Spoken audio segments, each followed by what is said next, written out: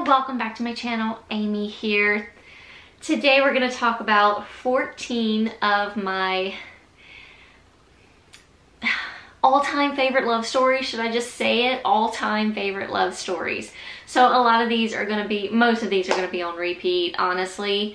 Of course, I've talked about them before. Some of them I've talked about quite a lot over the years.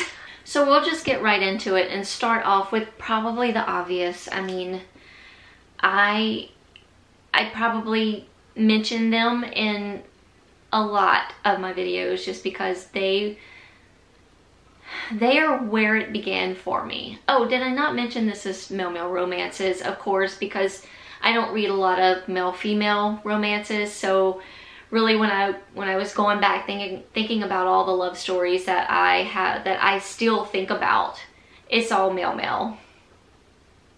But anyway, yes, the couple that started it all for me, that just like, it's been so much fun of a journey since I discovered these two guys. Dex and Sloane from the third series by Charlie Cochet. I don't have the actual book of like the original third. I wish I would have gotten the original books of the third series because I love those covers. All the covers have been revamped and I'm not crazy about them. The stories are still the same, but like for me, Dex and Sloane are those book covers, if you know what I mean. I started actually listening to this series on Audible and I couldn't stop. And to this day, I have re-listened to those books, all of them, many a times. Anyway, yeah, so, but Hell and High Water is what started it off. This is actually the graphic novel. This came out a couple years ago. I love it. It's like Dex and Sloane come to life in this graphic novel for me. It was the best thing that could have ever happened. In my opinion, anyway. Dex is just such a fun character. So Dex was on the human police force and Sloane is part of the thirds, which I can never remember what the thirds stand for. What is wrong with me? It has to do with Therians. Sloane is a Therian, so he's a shapeshifter. He can shift into a jaguar. Dex is human. Like I said, he was on the human police force. Incidents happened and he finds himself at the thirds on his first day. And this is where he meets Sloane, his new partner. There were also some events that happened in the thirds where a new partner for Sloane is needed. Sloane has gone through many partners, so he doesn't think Dex is gonna last, and neither do most of the other guys on the team, which, oh, I love them all. Ash and Kale are probably my next favorite couple in the third series. Ash is Sloane's like best friend, and Kale is Dex's little brother. So yeah, very fun series. Dex is, like I said, he's just a great character. He's so much fun. Sloane is like this broody, you're very intimidated by him in the beginning of the series kind of guy. He's still intimidating throughout the story, but with Dex by his side, he sort of loosens up a little bit. But it's a hard road for them because they have loved and lost in their past and basically kind of brought each other together again many times. So just a great love story all around, action-packed. We got shapeshifters. We got lots of things happening between the thirds and the humans, and it's just a lot of fun. It's just a lot of fun. If you have not tried the third series, I highly recommend it. And again, another all-time favorite. This is probably where I took it next after I discovered Dex and Sloane and how much I loved them. I wanted more. I wanted more male-male romances, and then this popped up into my life. This is Him by Serena Bowen and Elle Kennedy. This is Jamie and Ryan's story. Jamie and Ryan were the best of friends. They played hockey together. They went to hockey camp when they were 18, and something happened that sort of spooked Ryan. He thought he may have did something and lost his best friend. So he distanced himself from Jamie, and Jamie doesn't understand why. And here we are years later, where Ryan is, well, they're both hockey players for their college teams, and they are finally playing against each other. So Ryan now has the opportunity to possibly apologize to Jamie for what happened when they were 18 at the hockey camp. Jamie has pretty much figured he was, you know, straight. He had a pretty steady girlfriend. Ryan, of course, is gay, and pretty sure he came out as gay for his team. So as their friendship reignites, I guess, they become closer. And now Jamie is realizing sort of maybe where that missing piece was in Ryan. Yeah, so just a great best friends to lovers, bi awakening story. The whole thing. Us was good just as well. And there's also like a little story called Epic, just a very little novella to kind of finalize, I guess, Jamie and Ryan's story. But yeah, love. And I want to talk about this book real quick. This is a very old read for me. Well, I say old. It came definitely after the Thirds, and I'm pretty sure it might have came after the Him and Us series, because like I said, I was wanting more. And I think male-male romances have definitely progressed over the years. There wasn't like too much to choose from. So when I ran into one, I immediately would try it out, and I fell in love with so many stories. But this one, I don't know if I talk about it a lot. But the series is called Timing. The first book is Timing. This is by Mary Calmay. I know I've mentioned it before, and I know I've mentioned her before. I really do need to read more of her. I have in the past read more Mary Calmay and have never been disappointed. But she has a lot of good reads out there that I really need to get into. But this is the first book, called Timing. It's a 3-book series, but we follow the same exact couple. So this is Stefan and Rand's story. So Stefan and Rand have been enemies since they first met each other. Stefan is the best friend of Rand's sister. Yes, so Rand's sister's name is Charlotte. Stefan and Charlotte are best friends. Charlotte is getting married.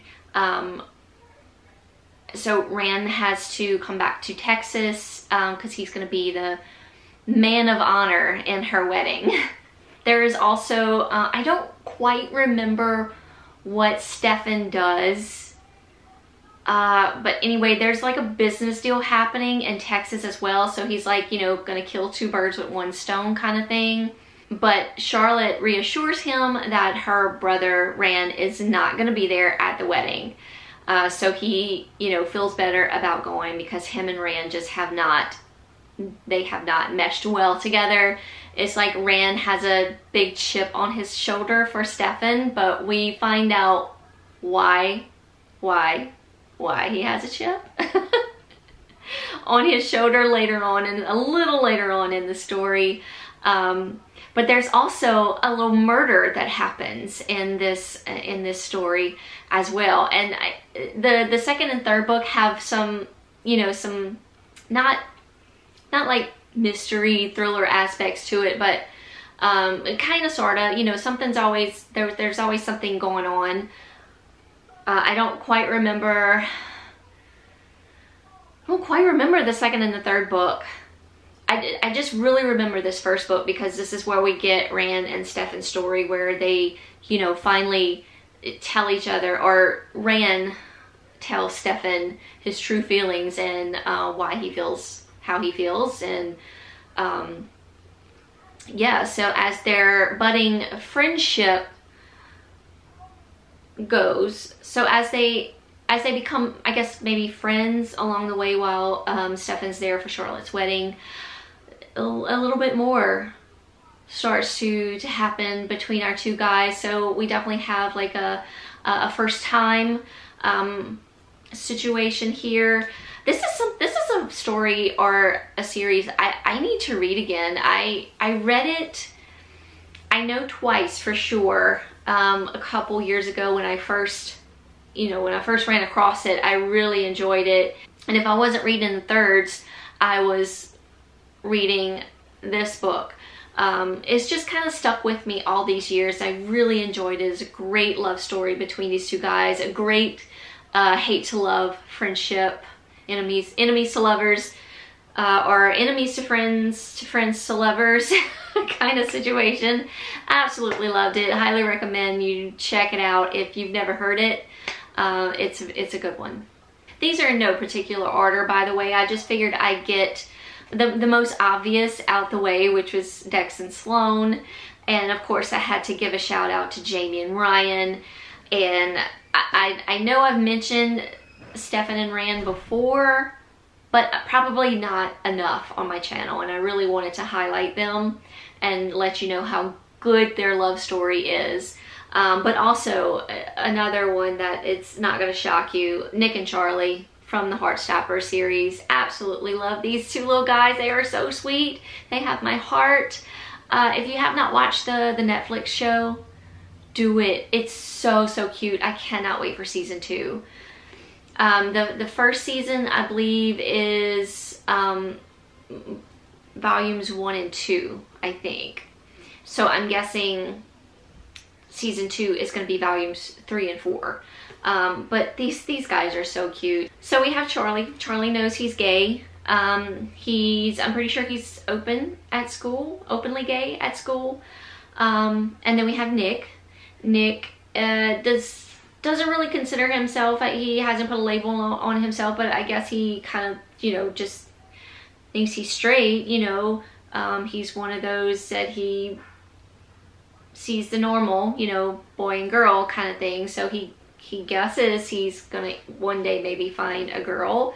But then he and Charlie strike up a friendship. Since there's a little incident that happens, and Nick sort of comes to Charlie's rescue, and they have like a little friendship that's budding, and that friendship turns into a little bit more as Nick's trying to figure himself out and figure out what these feelings are.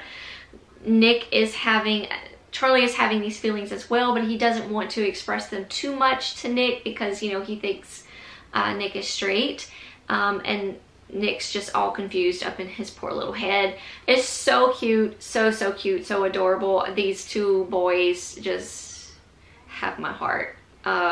Yeah, so you knew that already though. Also, I really need to get this book. I have one book, but it's not my favorite. I love their story, but this is where the story begins. This is Heated Rivalry.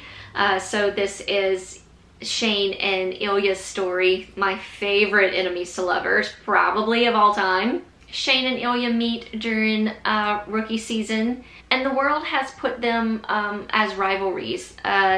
So they sort of play on that. They are sort of rivals, as they usually play on opposite teams, and there really is a little bit of a hate to love here, because I believe, so Shane knows he's gay, but he's not acting on that because he doesn't want anything to interfere with his hockey career.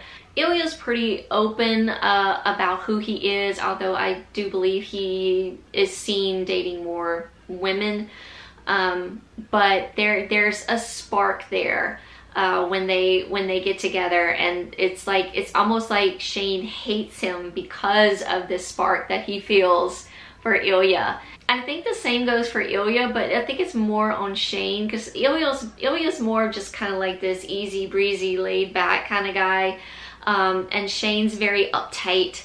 And then when they do come together, the hate is still there. They like still like hate each other for the way they feel about each other. It's everything. Absolutely love these two guys. So we get sort of their end story in the long game, which I did really like, but Shane frustrated me in that book and I got really aggravated with him. But this is where it all began, with heated rivalry, and it will forever be one of my dear male romances that are dear to my heart, is what I'm trying to say. Let's not forget about Tio and Jack in Virgin Flyer. This is by Lucy Lennox. I just can't with this book. I've done reread it a couple times. Absolutely love it. Also will be forever near and dear to my heart. But what really gets me about this love story is how Tia and Jack first meet.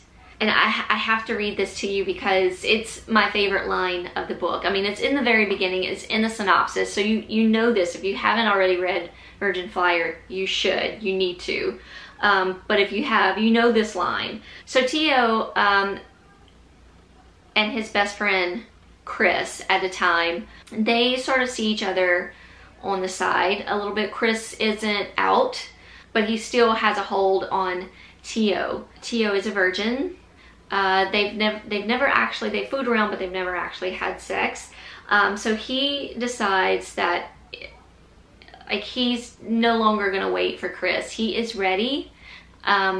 So he puts out this ad, I guess, or I don't know if it's a hookup. I'm sure it's a hookup app. I don't remember. Yeah, it says Tio decides to put out a no strings attached write-up on a hookup app. So it says, one night of lovemaking with absolutely no talking. I just want to be held and loved on without chit chat or expectations. Treat me like I'm the most important thing in the world. Please stay all night and hold me, but don't be surprised if I'm gone in the morning. So he just wants to experience love, and he's ready for it. So he puts out this ad or in a hookup app. And then we have Jack, who is an airline pilot. He's very kind of one and done, you know, because he's flying all over the world. So whenever he has a break or he's like in between flights, wherever he's at, he'll pull up his hookup app and get with somebody, you know. And he runs across Tio's ad and he has to respond to it. He has to be that man, that one night. He has to be it. And oh my gosh, that scene is everything. It's everything between these two. And then of course the story just goes on from there. They don't see each other, and I think they run into each other somewhere along the way. It's been a while since I've read it, but I have read it a couple times. Loved Tio and Jack's story. Oh, and I have to mention this book. This is Without You by Morley Valentine. This is Julian and Deacon's story. So these two guys have been knowing each other. Okay, I have here written in my notes, Julian is grieving over the man he lost, and Deacon is grieving over the brother he lost. So Julian and Deacon's brother were in a relationship, and they were in a very deep relationship, a very serious relationship. And Deacon sort of feels like the black sheep of the family. He has sort of hated Julian for coming in and everyone in his family loving Julian, and yet here he is, he's part of this family, but he feels like he's the black sheep, and they're like taking Julian in and loving him more than Deacon. So there's a little bit of a hate here. Julian doesn't know why Deacon hates him so much. So when they lose this person that connects them, they seek each other out for comfort. And this was one of the most beautiful stories between two guys that need this comfort because of what they both have lost. I cried so much in this book. Like, I want to get teary-eyed just thinking about it. Deacon has never been with another man, so it makes it out to be a very, very slow burn of a romance. There's just these two guys coming together because of what they lost, and Deacon realizing his feelings for Julian and how he wants to react on that. Just overall beautiful story. Beautiful. These next two books are actually part of the Vino and Veritas series. I think about these. I haven't like done a reread of these, but I think about these every now and then. Like they're just stuck in my head just because they were such beautiful stories. So first I have Headstrong, which is the third book in the series, and this book was written by Eden Finley. So all these books in this series are written by different authors, and this is Rain and Whit's story. So Rain gets a job at Vino and Veritas, the gay-friendly bookstore and wine bar. Genius idea. Rain was a hockey player, but due to an injury, he's not able to play anymore. So he's just working at Vino and Veritas, and he's just there, just, you know, he's sort of in like a depressing state, and he's just taking it one day at a time. And then we have Whit, who does play hockey, and I'm pretty sure he is openly gay. It's been a while since I've read this, but so he goes into the bookstore just to check it out, you know, a gay-friendly wine and bookstore. I mean, you know,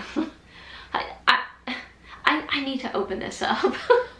But anyway, he recognizes Rain as a former hockey player, and the two strike up sort of a friendship that turns into a little bit more. But yeah, they're more friends at first before they become more. But because it takes a little while for Rain to understand what he's feeling for Whit, because there's something going on. Like, he's giving him tips for hockey, and he's also kind of giving him tips, like, because Whit's, you know, he wants to find someone. I do believe he's a virgin as well, and he just wants to experience being with someone. And so Rain's sort of helping him find that someone, but then Rain's also feeling a little jealous towards these guys that Whit is finding. So it's very cute love story, and I guess bi awakening story as well. One of my favorite tropes, as well as first time, both of their first time, if I'm not mistaken, with a guy. So yeah, great story. And then we have Aftermath. This one's by L.A. Witt. This is the 5th book in the Vino and Veritas series, and this is Brent and John's story. I do believe there's a little age gap between these two guys. Brent, also a former hockey player. He was in a horrible car accident that has left him disabled. He is in chronic pain all the time. Also chronic depression, chronic pain, feeling like he'll never be himself again. He's just at the low of the low right now. And his friends suggest they go to Vino and Veritas. I believe there's going to be someone playing. And he just wants Brent just to get out. Just stop being alone. Just get out and just mingle around people. You don't have to get with anybody. Just, I mean, if you find somebody, great, but let's just get out and let's mingle. And then for the first time in a really long time, John catches Brent's eye. He sees this sexy fox on stage playing his guitar and singing, and he gets really enthralled by him. And I believe they do strike up a conversation somewhere that night, and they try to, or Brent tries, or I guess maybe, yeah, Brent tries. John offers let's go to my place kind of thing. So Brent tries, and then all of a sudden he's like, no, I can't do this, and he sort of bails on John. But John can't help but still think about him, and really, if they can't be more, maybe they can be friends kind of thing. John is also having a hard time as well. John is a single divorced father in his 40s, and he's just trying to make the best out of his situation. He, like I said, he is a father. He does have a daughter. So in between his time with his daughter, he tries to connect with Brent and just have a friendship with them. And they slowly but surely turn into more. It's a very slow process, slow burn, male-male romance. And there's a lot that Brent has to get past to be able to be with John, and it's just so heartfelt, and it just broke my heart. Oh my gosh, such a good story. Just good backstories between both these guys, like what they've been through, and them just forming a friendship together and just helping each other out, and oh, beautiful, beautiful. And of course, When You Come Back to Me by Emma Scott, beautiful. This is Holden and River's story. This is Holden. He's a beautiful man. He's got some issues. But he puts up this front of just this preppy, sort of don't take any shit kind of attitude. He's openly gay, but like I said, he's not going to take any shit from you. And then we have River, who is our just good boy next door. He knows he's gay. He's not out. They meet their last year in high school when they're seniors, but this is River school that Holden is going to. Holden is moving in with his aunt and uncle for his senior year. His parents kind of don't really know what to do with him, so his aunt and his uncle take him in and treat him like his own. I really enjoyed that part of the story as well. His aunt and uncle really just wanted him to be happy and wanted to do whatever they could for him, because I don't believe his parents were that great of people. So yeah, he kind of lashes out over that, but River has a very good family.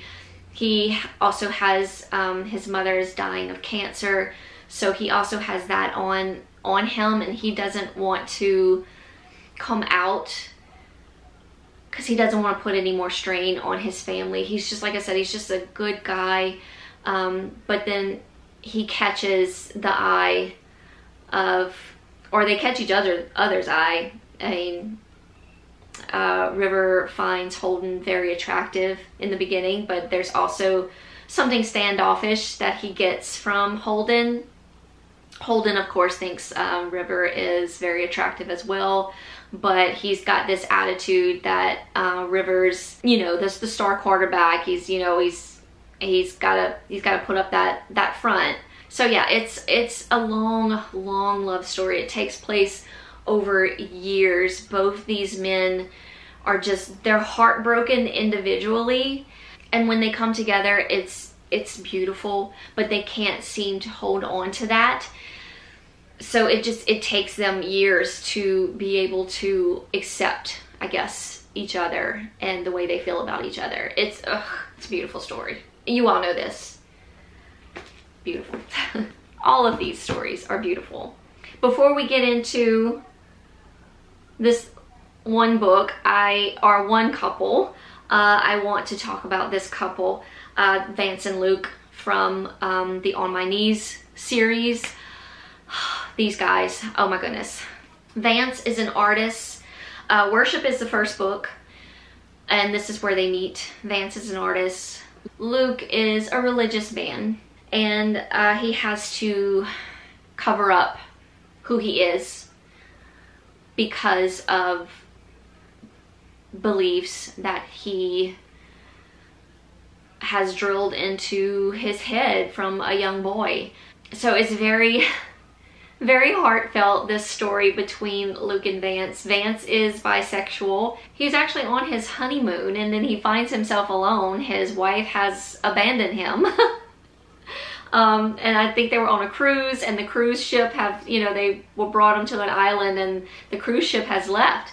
So here we have Luke is on his yacht just trying to enjoy some time off, because sometimes he just needs a little break from it all, because he's basically covering up. I mean, he's true to himself, but only with his religion and his beliefs. The other truth about himself has to be kept hidden, and it's very hard for him.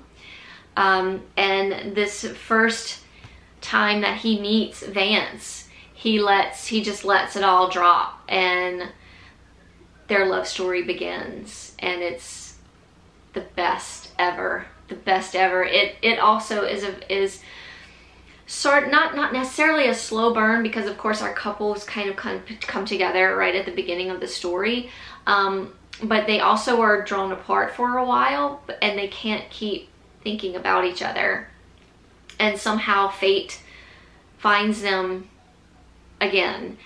And as much as Luke tries to hold back his feelings, he can't. It's very hard for him. It's a very up and down kind of story for both our guys, more on Luke's side than Vance. Vance is just trying to be there for Luke, even if just a friend. But Luke is just hurting. He's hurting on the inside because of the love that he feels for Vance, and he hates that he can't be outward with that love. It's heart-shattering, y'all. Heart-shattering. Which now leads me to Josh and Ezra's story. This is Wrath, also by Ellis James. Worth every word. Worth every word. This is almost 800 pages, but it is worth, I think, anyway. I know I've read a lot of reviews that said the book was way too long, but in my eyes it was not. It was perfect. It was perfect in every way.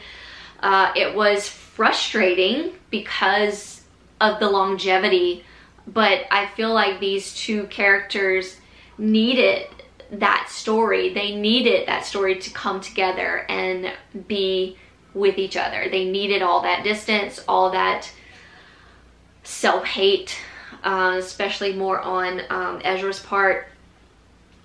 Ezra is a very, he's a hard character. He's had it rough. He's been through conversion camps. He's just been through it all. His mother, all I will say is, bad person. She is a bad person.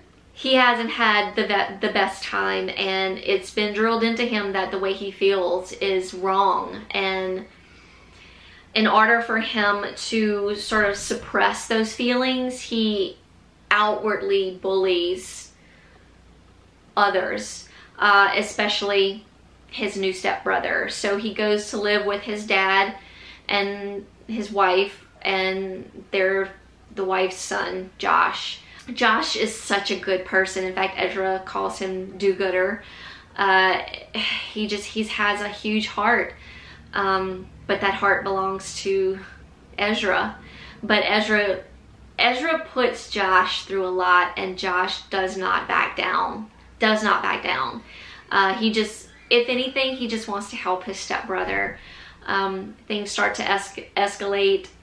Ezra just starts to bully him. He lashes out at these feelings he's having. He allows these feelings to happen, and then he lashes out at them. It's, again, heartfelt and just heart-shattering, and it's mostly Ezra that your heart goes out to, but Josh too, because Ezra has to sort of put Josh behind in order to, he does not want to feel the way he feels. It's too hard for him. He doesn't want to put that on Josh, and he's still holding in the fact from his father that he's gay. I think Josh has come out eventually that he is gay. Not at the time when they meet as stepbrothers, but eventually Josh does come out as gay. But yeah, well, y'all know this. Just one of my absolute favorites, and will always be one of my absolute favorite love stories. And of course, we cannot forget You and Me, Luke and Landon's story by Talbert. My #1 male romance of 2022. Like, oh my gosh, these two men, they were everything. Both really good men. Luke sort of lost touch with his son due to things that his late wife have done. And then we have Landon, who is such a good guy through and through. He is outwardly gay. He has a great relationship with his son, but he comes from a very religious family, and he was married to a woman, and he had to divorce her because he finally wanted to be true to himself. So his story is just as beautiful as Luke's, but just on a different level. I realize we have a lot of Lukes in these stories. But yeah, Luke he's having a hard time with, he just wants to have a relationship with his son, and he wants a letter that he finds to his wife from, like, I think his son's school sort of knocks him out of whatever world he is in, and he realizes that he's got to do more. He's got to be there for his son. Landon sort of takes him under his wing and helps him get that relationship back with his son. So Luke and Landon form this beautiful friendship between each other, and Luke starts to feel these things that he's not sure of. He starts to think these things like, Landon's just a very beautiful man. He's beautiful on the inside as well as outside. Just, he feels very connected towards Landon, and he doesn't know what to do with these feelings. And then we have Landon, who kind of feels the same way about Luke. Through their friendship, he has just really started to fall for this man and realize what a good man Luke is, and loves that he wants to be this father figure for his son, but he doesn't want to act on these feelings because, you know, Luke is supposedly straight, and he doesn't want to lose, he doesn't even want to, even though he can tell like there's something there that he can feel like maybe Luke is feeling something, he doesn't want to act on that because he doesn't want to lose Luke's friendship. So it's like a war between themselves with each other. Very slow burn, but oh my gosh, I need to reread this story so bad. It was so beautiful, and I just want to experience it all over again. Yes, like all-time favorite male of last year. Talked about it so many times, but yes, here we are again. And lastly, I have to give a shout out to these two guys. I know I'm still in their story. I don't know how it's going to end. I'm very frustrated right now.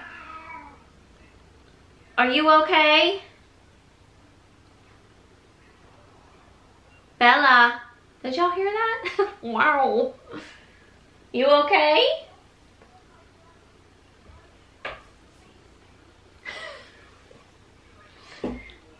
Come on in.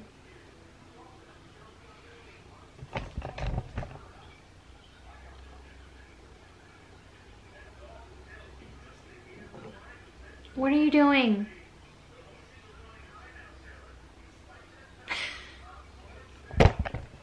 Anyway, excuse me, ma'am. Anyway, as I was saying, Waylon and Will. This is the Lost Boys series. The first book, I can never remember which book is first. Okay, the first book is Where There's a Wheel. So I have finally finished this book. I know in my wrap up I was not done. I'm very frustrated with the way it has ended.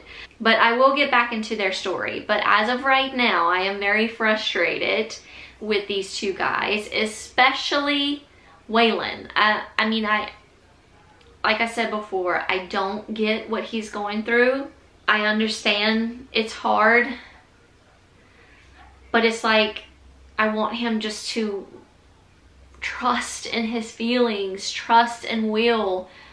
Don't dwell on the past. Don't dwell on the man that made you feel this way, his father. Like, I feel for him. I feel for him. I just want him to realize that he is better than that, you know, and he and Will's friendship and what is happening between them is better than all of that. It's better than his father. Oh, it's so frustrating. So yes, I have not finished their story. I am very looking forward to it though, but I had to throw them in there because they are fresh on my mind. I don't know what's going to happen. I know what I want to happen. And I'm also frustrated with you know, their friends as well. One friend in particular towards the end of this first book. I don't know. I don't understand that part of the book. So I'm hoping to get more into that in the next book. I don't know. I don't want to say too much in case, you know, you haven't read this book and maybe you want to get into the series. But there is a missing person involved, and it's kind of weaved into the story. The story's more focused on Waylon and Will, of course, their past with each other as far as when they were children, and then the gap that's between then and now when Will has come back, and they have sort of reconnected at first as enemies, and then getting that friendship a little bit better, or gaining that friendship that they had a little bit more as the book went on. But then again, we get this missing person come up again towards the end of the book, and I hope in the second book, like, I want that resolved. I want that part of the book, or of the story, resolved. I mean, as well as Will and Waylon's love story, but yeah, that I don't know why that's. I know it's part of their story and it has to be mentioned, but like, I want some sort of closure with that part of the book, if that makes any sense. It's hard to talk about without giving anything away. But yeah, Waylon and Will, they are fresh on my mind, and I'm still not done with their story, but I had to mention them because I am enjoying their journey so far. Even though they are frustrating me, I am enjoying it. Now, this is a very, very slow burn. Very, very slow. We were getting towards the end of the book, and I was like, what? I don't know if anything's gonna happen between these two guys. I really don't. But anyway, yeah, I'm enjoying their story, and I can't wait to get back into it. But that's it, y'all. That's my 14 favorite love stories, if not of all time, recent favorite love stories. Just ones that are just stay in my mind and I think about every now and then. Some I think about on a daily basis.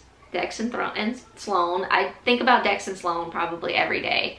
Them two guys will forever be my all-time favorite love story. So if you're sick of me mentioning it, sorry, not sorry. I'm going to keep saying it because I absolutely love these guys, and I love their story. I love their world. I just love them. Anyway, thank y'all so much for watching. Let me know in the comments, what are some of y'all favorite love stories of all time, current favorite love stories, whatever. Let me know in the comments down below. I would love to know. And it doesn't have to be male. I'm open to whatever. Hope y'all are all doing well out there. Hope y'all had a very happy Valentine's Day, whoever you may have shared it with. Hugs from me all around, and I'll see y'all very soon in a new video. Bye, y'all.